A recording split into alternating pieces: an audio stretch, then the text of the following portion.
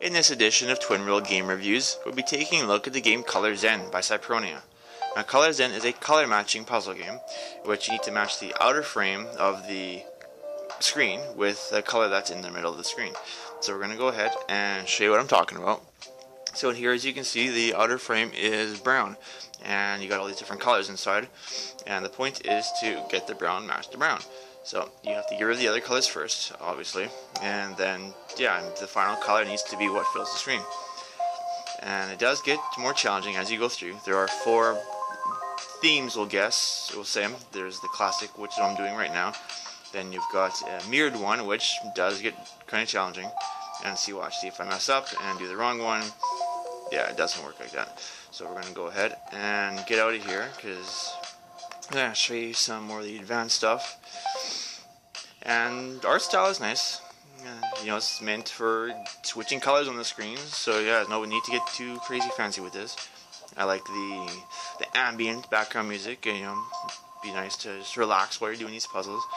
And so I'll just show 1 or 2 from here. And as you can see, you get white and black colors in here as well. And the white one basically will absorb whatever you touch into it and make it be your screen there. You can go either or, it's showing you. And if you do it this way, then you get rid of the white, then you do what you need to do. And so I'm just going to get out of here. And that's one of the issues, is sometimes when you double tap, you cannot get this menu up, which is a real pain in the butt, because you're tapping and tapping and tapping and just won't go.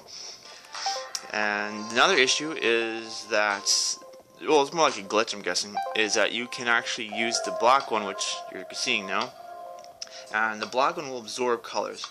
And if you do it just right, okay, so I'm going to do it with this one. Oh yeah, there we go. But the black one absorbs the color, and so if you end up doing things just right, you can usually do it where you can suck out 2 colors at the exact same time, which I don't think the developers meant to do, but anything is possible, I guess.